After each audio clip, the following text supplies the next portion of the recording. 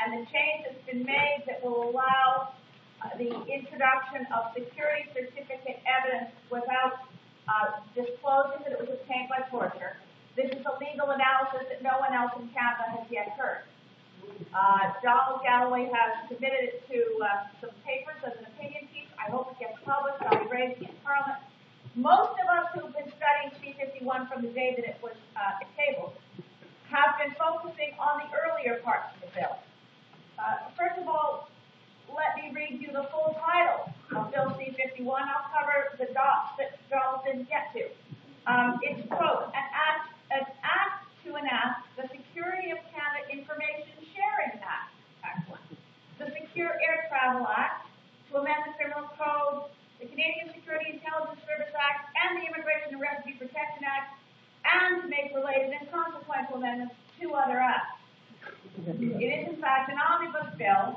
It's difficult to get through all of it, and up until now, we've been so indebted to law professors who've been, as I've been, diving into parts 1 through 4, and then we all have gotten to part 5, the Immigration and Refugee Protection Act bit. We thought, somebody who understands immigration and refugee law better dive into this. And thank God Donald did, because this is an analysis that nobody else has heard, and we're going to have to get this out as well. When Stephen Harper launched this bill, I don't know if you know, it was not launched in Parliament. It was launched at a campaign-style rally in Richmond Hill, Ontario, in which Stephen Harper said, and I quote, "Violent jihadism is not a human right. It is an act of war," unquote. I don't know if the Prime Minister's language could get any more reckless or dangerous or ill-informed, but the two law professors with whom I've been working a lot and who are, I think every Canadian should be grateful, Professor Kent Roach is a law professor at the University of Toronto, Craig Corsese is at the University of Ottawa, and by the grace of God, they're both on sabbatical. They have done nothing but work on C51, night and day.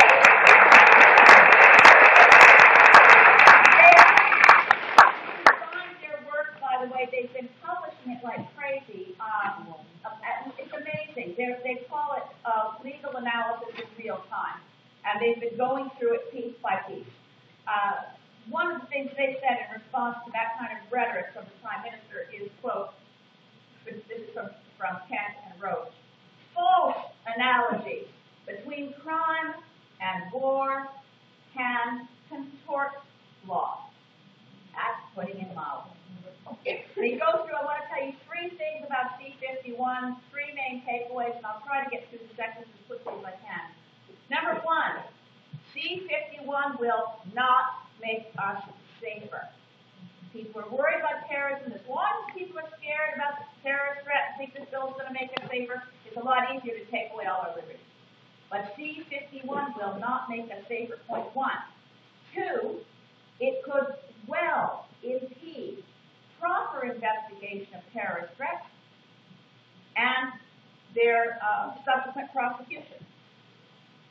And I'll explain why that is. And 3, the scope and the weirdness and the vagueness of the language throughout could catch up in a net of their various infiltrations and monkey-wrenching of groups from I don't know more to the raging grannies. This is a bill about Big Brother with secret tools, low thresholds of proof, and the potential for, in fact, the creation of a secret police act. The Secret Police Act designation, which I used in the House of Commons on February 2nd, I took from the pages of the editorial of the Globe and Mail that same day. The Globe and Mail said this is a secret police act. This is a newspaper that has over and over again endorsed Stephen Harper and conservatives. So the conservatives' argument that this comes from, the opposition to C51 only comes from people who are ideologically opposed to them, is falling apart. We now have Rex Murphy against C51, and perhaps my favorite piece of writing on C51 came from Conrad Black. I'm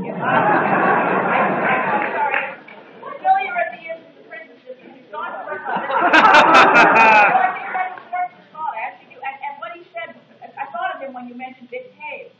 He writes in the page of the Globe and Mail, Vic Taves and Julian shall rise again. And then he puts in brackets, and if that isn't a terrorizing thought, I don't know what is, but then again, terror thought is made illegal by this act. This act is not just about what you put on the website, it's about what you say in a private conversation. So let me walk through it as quickly as I can. Part 1 is the information sharing provisions. This also amends 17 different other acts, including the Fisheries and Oceans Act. You might wonder, what on earth would Section 4 of the Department of Fisheries and Oceans Act possibly tell us about terrorist activity? Well, anything going on that CSIS wants to know, DFO must turn over all its documentation.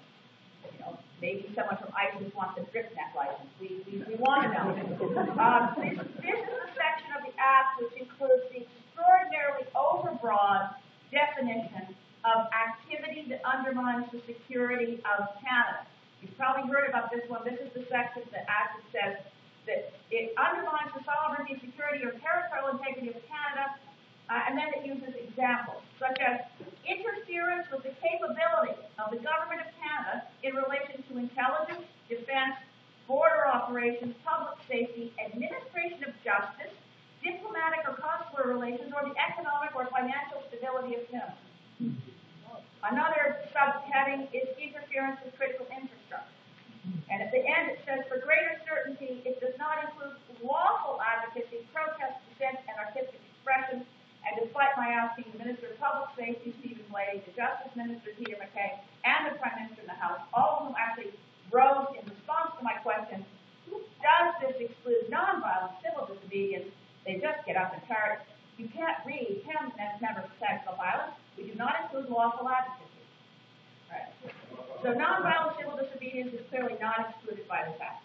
Activities that undermine the security of Canada, and this is a whole of government approach to sharing all the information they have about anybody they want to know about. No warrants are required. No one. Okay, moving on. Part 2 of the act you've heard about. I'll skip over to this point. It's the no-fly list section. Part 3 of the Act is really where the soft pleas come in. Part 3 of the Act is amendments to the criminal code to deal with propaganda. Now, as Donald says, we're all supposed to be imagining this is a hate-filled propaganda that gets people riled up about killing people. But this is really weird language. This language is every person who, by communicating statements, knowingly advocates or promotes the commission of terrorism offenses in general.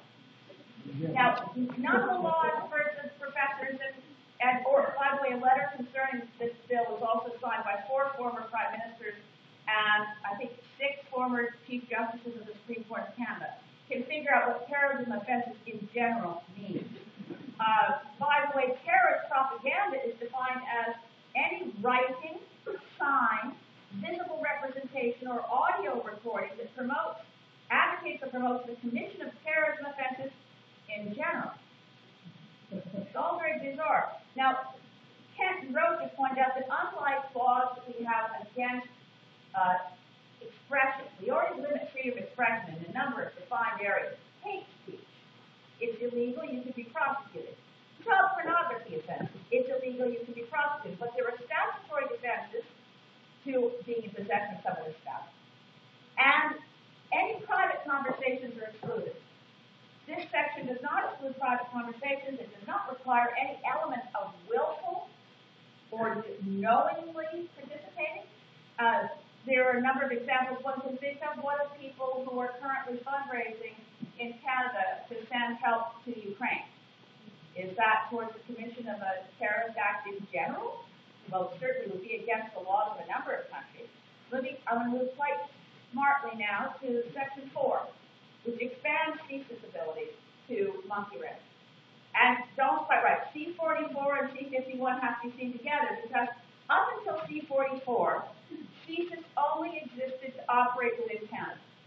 Those who may remember what happened when the RCMP went rogue and burned down a barn in Quebec, we had the MacDonald Commission in 1984, said, we've really got to separate out intelligence gathering from policing. These two things have to be kept separate. So CSIS, the Canadian Security Intelligence Service, was created to be intelligence gathering only, within Canada only. And by the way, one of the other big findings from a commission was the Air India Commission. India looked at this and said, and the Air India Commission inquired, said, we've got a problem here. The bombing of that plane, the loss of 390 lives, I don't know how many, some of you are too young to remember the Air India bombing, but it was, I think, 1984. And the bomb was placed on board the plane in Montreal Airport. And flew up midair. Vancouver Airport. Sorry. Vancouver Airport. Left Montreal this morning. Vancouver Airport. And Air India investigation discovered, of course, in the course of the investigation, RCMP had information about perpetrators. CSIS had information about perpetrators. They were hiding information from each other. They weren't coordinating properly. And so there were a lot of very clear recommendations about what should be done to ensure that these intelligence agencies coordinate. There's also very significant advice on how intelligence should operate in the wake of the Maher-Arar scandal. And Mr. Justice O'Connor in the Arar situation said, we must have oversight. Okay?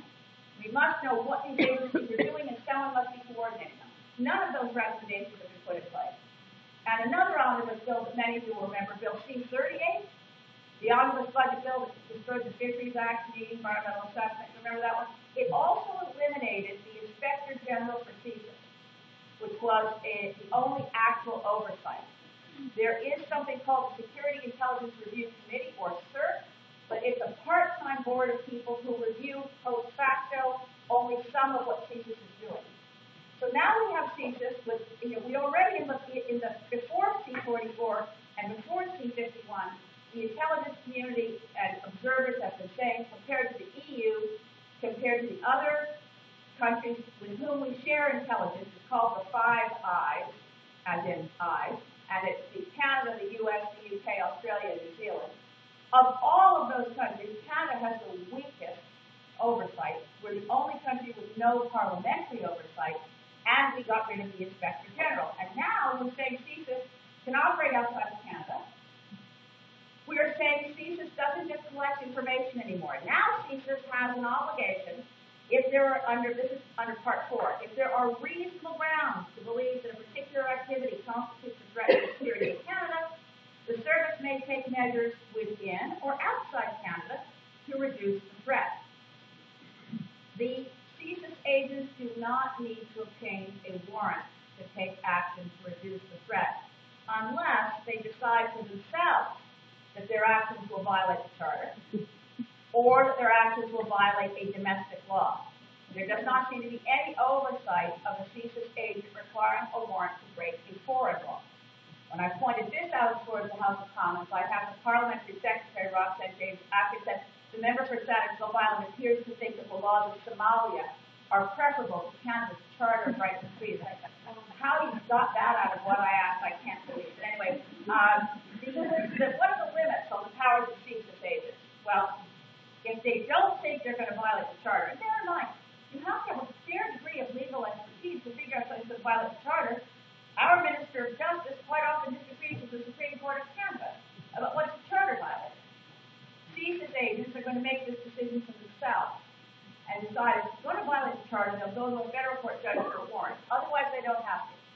If it's going to violate a domestic law, they need a warrant. They never have to report back to that judge how the warrant was executed, and they don't report to anyone else because there isn't adequate oversight. So the only limit in the legislation is this. In taking measures to reduce the threat to the security of Canada, the service shall not, A, cause intentionally or by criminal negligence death or bodily harm to an individual, B, willfully attempt in any manner to obstruct, pervert, or defeat the course of justice, or C, violate the sexual integrity of an individual. Those are their limits. Intentionally. Yes. So this is a police state law. This is to say we have minimal expectations of evidence and proof. We can expand the notion of what the threat to the security of Canada. CSIS agents can do whatever they think is appropriate as long as they don't think it's going to violate the Charter or break the domestic law to interfere with. And some things that they do, they can ask for a warrant to both take things away from a place that they have access by warrant, or to install things. That's an interesting prospect. Why do they install it? And probably should stop here. The main points about this are, again, if this law was seriously focused on terrorism, first question, can someone find a law enforcement officer or a CSIS agent who can find an example of where they lack the tools they need for investigation? As Donald just mentioned, the security certificate regimes are very invasive. They suspend the rights of the accused to an alarming extent. But let's face it, our CMP officers have had the tools they needed to interfere with and disrupt and arrest the people in a couple of serious terrorist plots in Canada. And I'm glad they did. The Toronto 18, the Via Rail potential assault. The security and intelligence community itself has not complained they lack laws. But what this is a combination, I believe, of a couple of things. Donald's absolutely right. These are chapter and verse, essentially overturning what the Supreme Court has said they can and can't do by changing the law so they can use evidence obtained by torture. They don't need to worry about CSIS agents running amok, either in Canada or overseas.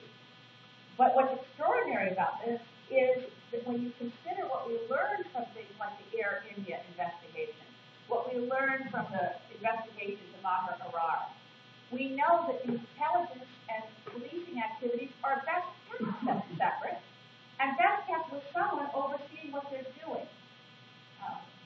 It's quite clear that if this gets passed as is, it will not make us safer.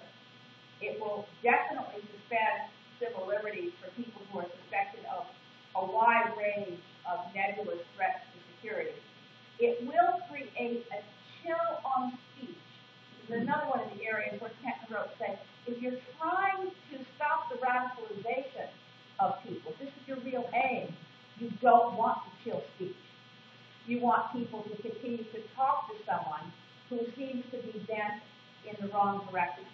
But the way this works is guilt by association, any kind of repetition, any kind of communication can be perceived as something that brings you into the scope of C51 measures that were brought to us by Big Brother. I think it's the creation of a Frankenforce. And one last strategic point, and I'll sit down. I'm very grateful and pleased that the official opposition at Obamacare opposed this bill. We need Trudeau to oppose it too. It's critical that the Liberals not vote for this thing because we're going to need to repeal it after the election, and that will become more difficult if one of the major parties has voted for it. So before I sit down, I want to thank Sarah for moderating this, and I want to thank the Young Greens of the University of Victoria for organizing it, and I'm sure we're all